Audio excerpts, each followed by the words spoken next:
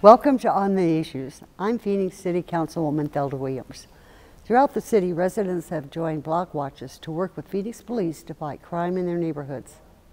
On today's show, we'll learn how residents can get involved in Blockwatches and become active partners to keep their neighborhoods safe. But first, Phoenix has emerged as a national leader in the efforts to end domestic violence. Each October, we paint Phoenix purple to raise awareness and give victims hope and encouragement. I'm here with Mo Gallegos from Phoenix Human Services Department to learn more about our city's efforts to end domestic violence. Mo, welcome to the show. Well, thank you, Councilwoman. Sorry. That's all right.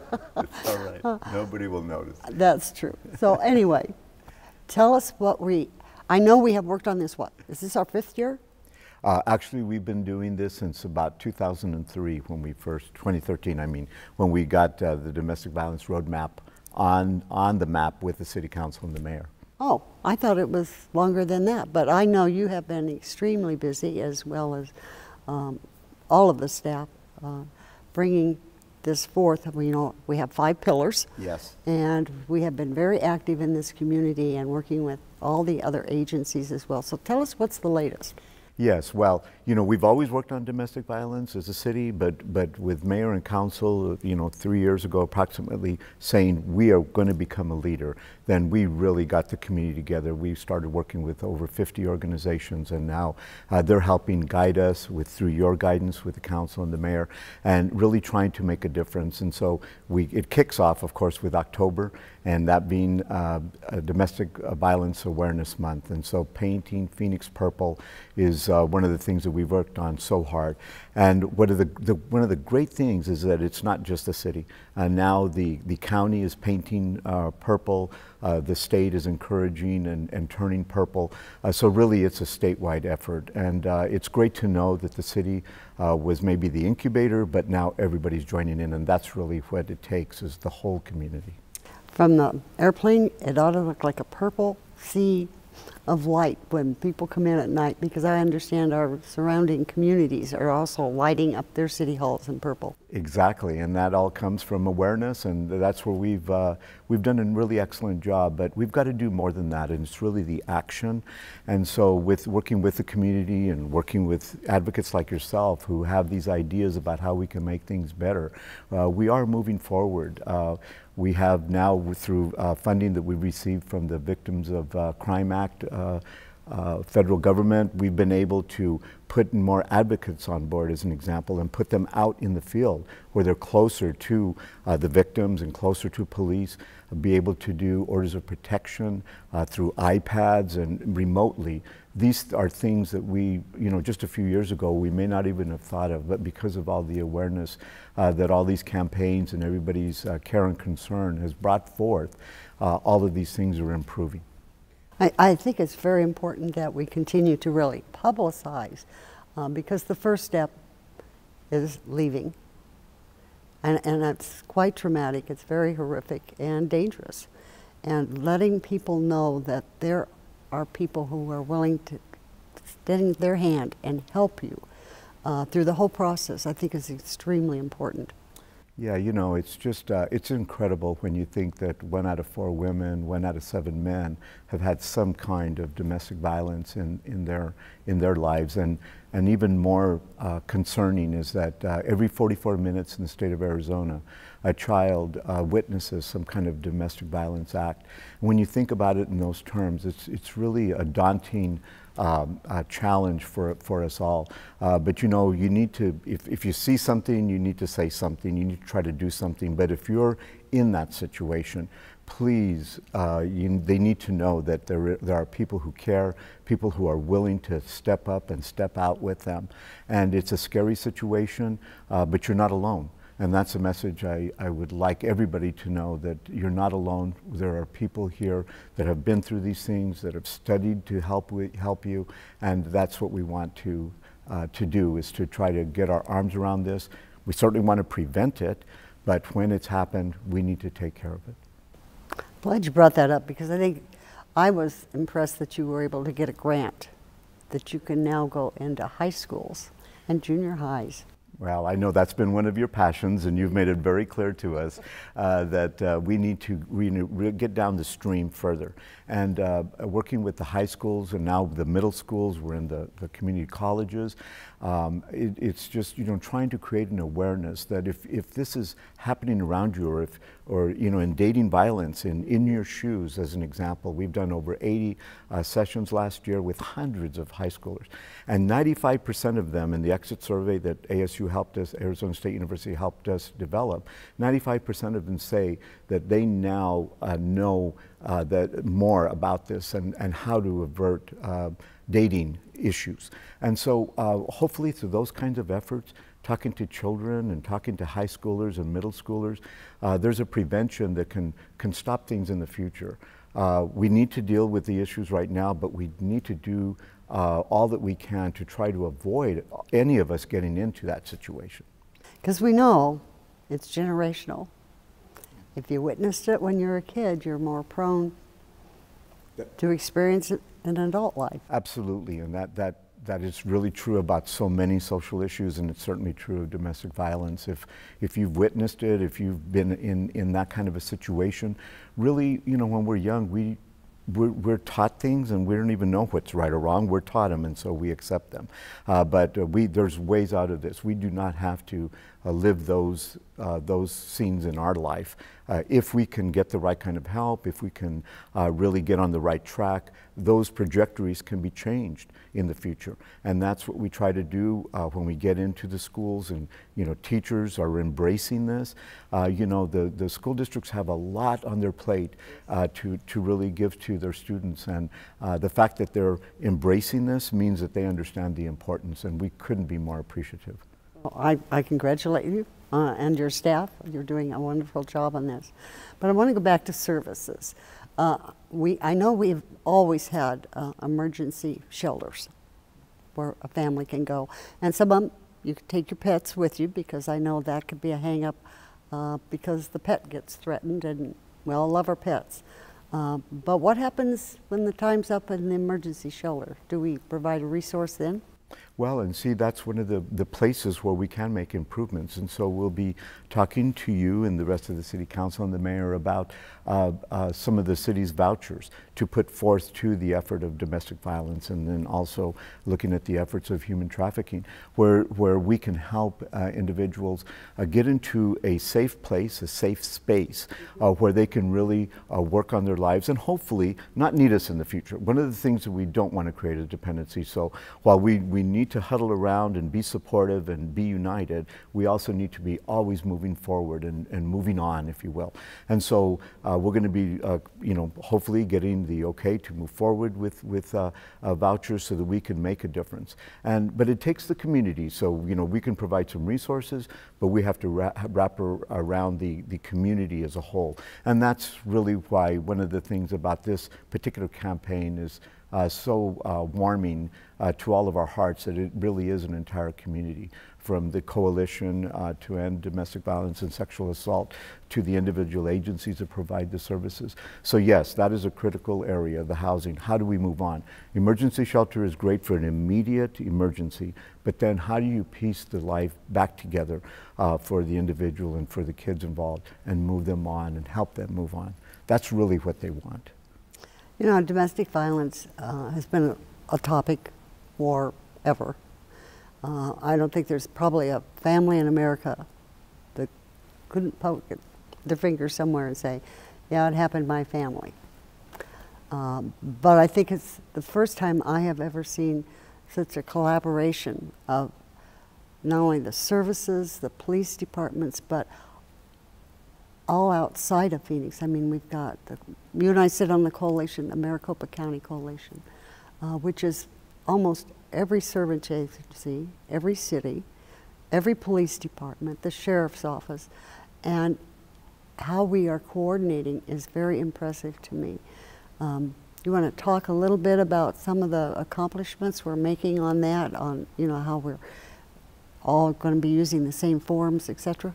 Yes, exactly. That's really one of the things, as you mentioned, is so important, is that It's not enough for us as a city, even though we're a very large city, to be all into ourselves. And so, especially in our region, you sit on the Domestic Violence Regional Council and the mayor on the MAG Council. And so, you know, all of these efforts with other leaders across the cities and across the nation, I mean, across the region, we find that we're starting to talk more about common forms, as you indicated, common systems, even police departments being able to see things across jurisdictions.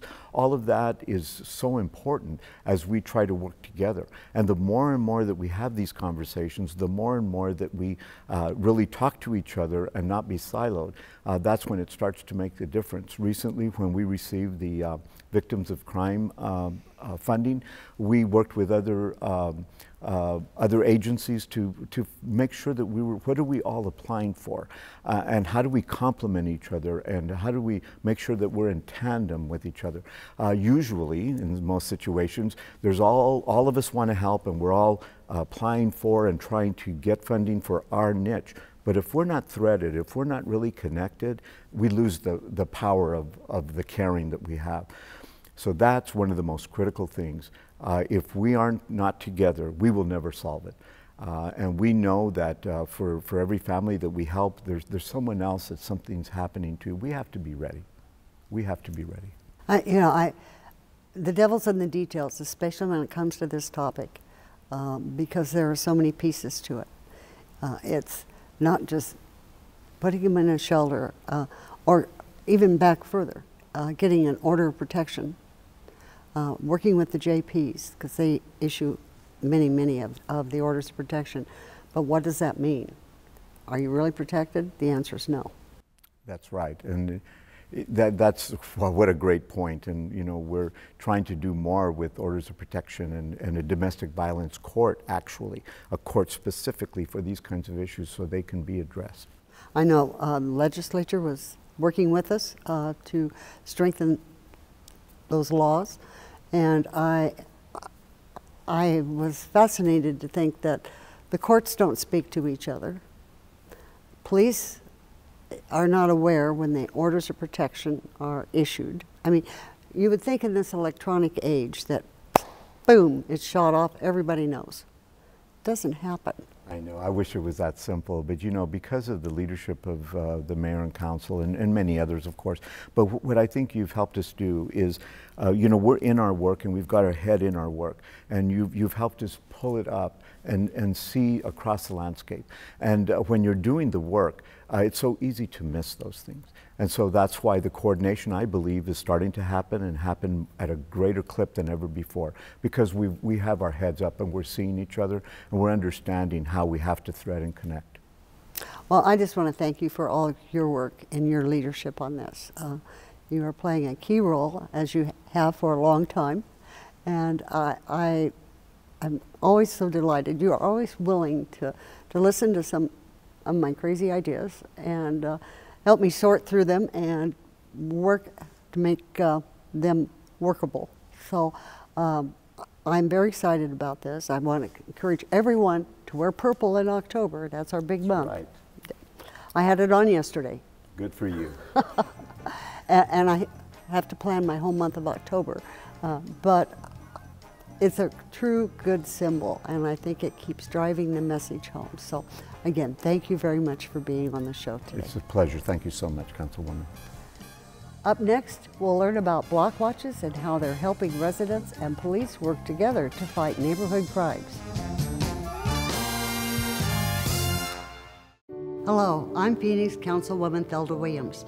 The city's Paint Phoenix Purple campaign is underway to increase community awareness about domestic violence. 1 in 4 women and 1 in 7 men is a victim of domestic violence.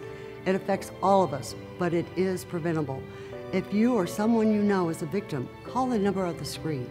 Phoenix is committed to becoming a national leader in preventing and ending domestic violence.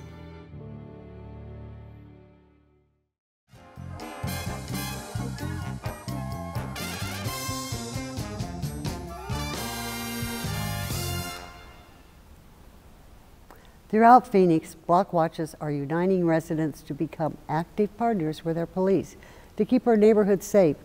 There are great resources to help residents start Blockwatches, and we're going to learn more from my next two guests. Joining me now is Phoenix Police Sergeant Scott Cain and Cactus Wren Blockwatch leader Frank Steinmetz. Welcome to the show. Good morning. Good morning. I know you both have been very active in Blockwatch and supporting neighborhoods, and I guess I'll ask you, Frank, how long have you been doing this? We started the Blockwatch in 2006. We were, prior to that, a fight back, and we've been involved with it ever since. Our housing area actually was built in 1969 and 1970. So by this time it was 30 years old, 35 years old when I got involved in the Blockwatch. And what have you benefited from? I'm sorry? What's the benefit of being in a Blockwatch? Well, number one, it helps us keep our community safe. We've had great success with other community groups like Cactus Park Community Alliance helping us. They've helped us form individual street block watches. Then those individual street block watches work with us as a master block watch for the 1 whole and square mile area. The police have been extremely supportive, and then when we have the G.A.I.N events each year, that gets the people who don't necessarily come to the monthly meetings or quarterly meetings. It gives them an opportunity to come and meet the police, meet our CAOs especially, and then they go and meet with their neighbors. And this gives us a more community-involved policing action. And from the police department's perspective? Well, specifically talking about G.A.I.N first, G.A.I.N, Getting Arizona Involved in Neighborhoods, is the statewide crime prevention celebration that occurs in October, and that is for the, to help the communities get involved and to promote safety, awareness, and unity within the neighborhoods. And for a person that's just trying to get involved, that wants to get involved in the neighborhood, G.A.I.N is an excellent place to get started and to meet some of these resources. Speaking to Blockwatch itself, Blockwatch is the cornerstone for community policing, and it's a great way to encourage people to meet their neighbors so that they can help be the eyes and the ears for the police department and collaborate with us and problem solve. Good. So it works. I'm going to say yes. Glad to hear that.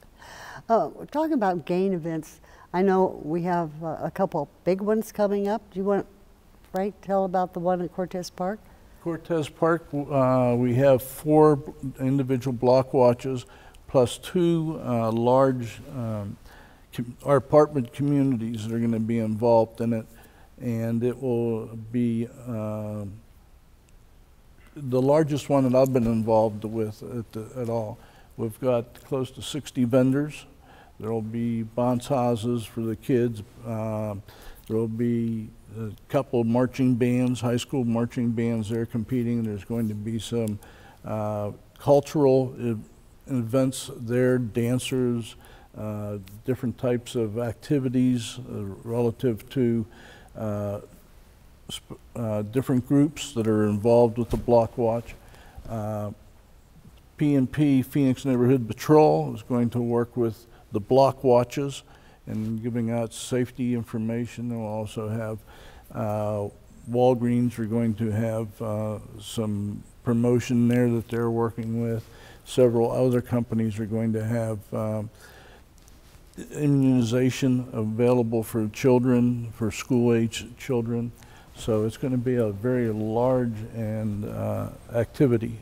And it's on a Saturday. On Saturday, October 29th. And we're looking forward to it. We'll have quite a few people involved in it this time. I went to 1 or 2 of the meetings, and the meetings continue to grow and the people involved. Yes. It's very impressive. So, but as a police department, I know you go from one event to the other. How many do you think we have?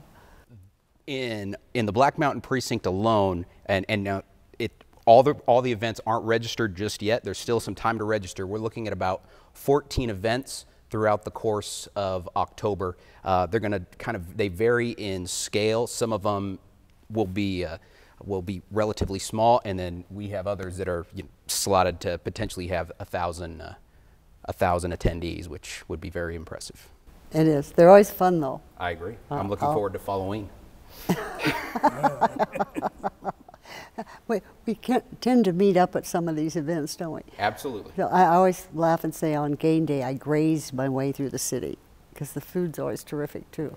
So, well, tell us what else, how do you promote it as a police department? What's your partnership in this?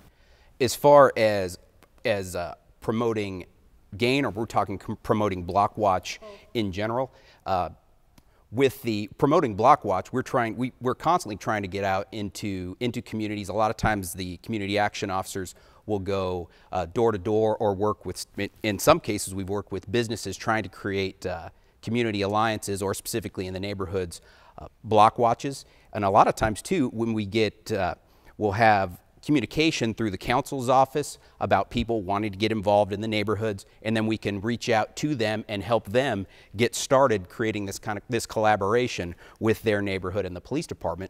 Other times, some people don't even know, hey, I want to be involved, and they don't realize they're part of already an existing Blockwatch or alliance, so we can help channel them into the particular group that they need to be associated with.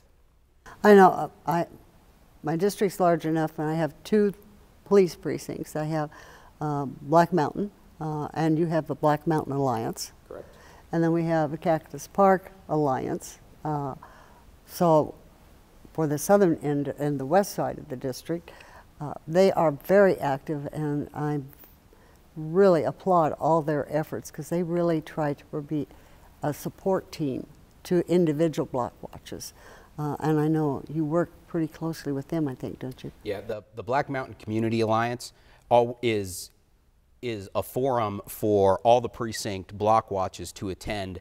The Commander Wren shows up. We'll have the lieutenant there. The community action officers are all there. It meets once a month. They're a few months off in the summer and a month off during the holidays. But it is another excellent resource for people to go to in order to meet your community action officers, get associated with your Blockwatches, and get information from the Black Mountain Community Alliance on grants, upcoming meetings, possible training, things along those lines. Blockwatch signs. I mean, absolutely, there's all kinds of goodies they give out to promote themselves. Every month. Right, and I know Cactus does the same thing. Right, Cactus Park Community Alliance also mirrors yours. So they're constantly looking at helping the schools promote safety programs for the children. They're constantly looking for other areas where they can develop a Blockwatch. Once the Blockwatch is started, they follow up, they offer the support to them. And here again, it's a good step to go up to Phoenix Neighborhood Patrol once you're in a Blockwatch. And the Phoenix Neighborhood Patrol is another very good way of going through your community and helping promote safety. What is it? Phoenix Neighborhood Patrol. It's a group. When I went, we had a 8-hour course. It's a trick question. And it's now a 4-hour course where you can go in and learn about the various ordinances, the safety aspects, how to go through the community, not to be a police officer, but how to spot possible problem areas and how to go and report it to the correct agency. You need to be NSD, Neighborhood Services, the Streets Department, the Police Department. A CAO might be a home that you see somebody having difficulty getting in and out of their house. It's a good way of getting a hold of a CAO officer and say, hey, this person needs some assistance. Can you go and get a welfare crew in or do a welfare check with it? These are all things that we learn or taught at the Phoenix Neighborhood Patrol class. I personally think it should be 8 or 12 or 14 hours like we did, but they seem to be getting the basics in the 4-hour course. And I highly recommend it to everybody that if you're involved in a Blockwatch, or even if you're not involved with a Blockwatch, get a hold of the precinct, get a hold of the PNP coordinator, and ask about attending a class. even if you just go to the class, you'll learn things about your neighborhood that you never knew. And this will help you make your neighborhood better and increase the value of your property once you get your neighborhood back up to where it's supposed to be. I remember when it started. It was very controversial. Yes, Cactus Precinct was the first one to launch it, and it was very successful. In fact, even a couple crimes in progress were found. And I think some hot cars were spotted, right, which helped tremendously to get police department to adopt it, universally across the city. So how do you work with them? I think it's important to remember with what you were saying that as the police department, we can't be everywhere, and we want to encourage community members to be involved and to contact us when they see suspicious activity. But Phoenix Neighborhood Patrol is, like we said, like we were talking about here, it's kind of the next tier for Blockwatch, and with this additional training that's offered to the residents, it enhances the collaboration between the police department and the residents of Phoenix in order to help them be more effective in their communicating with us and how they work with the police department. I think in today's world, Blockwatch is one of the successes for Phoenix Police. You are well respected in this community, and we have not had the troubles that other major cities have had.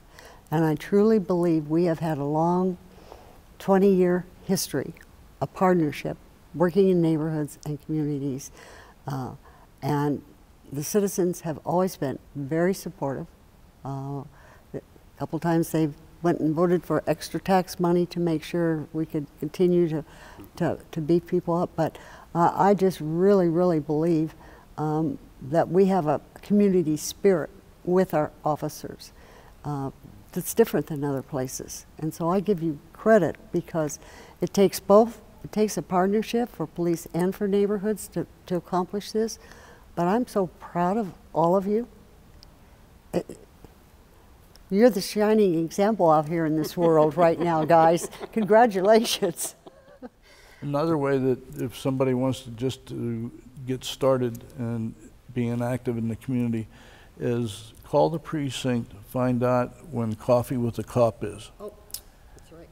It's a very basic, it's informal. You go to a restaurant or a coffee shop and the CAOs are there. Normally the commanders show up if they can, and it gives you an opportunity to meet the officers in an informal environment and gives you a chance to talk to them in an informal environment and ask questions, get answers. And very, very basic way of starting to get involved. Coffee with a Cop, once a month, and it's a very good activity and a very good way to get started. I'd agree that it's a very low-key way to reach out to the neighborhood to get involved. And find out you're just regular people. There you go. Well, thank you both for being here. Well, thank you. Appreciate it. That's all the time we have for this month's On the Issues. If you have any questions or comments about this show, call my office at 602-262-7444 or visit my website at phoenix.gov/District 1. We'll see you next time on The Issues.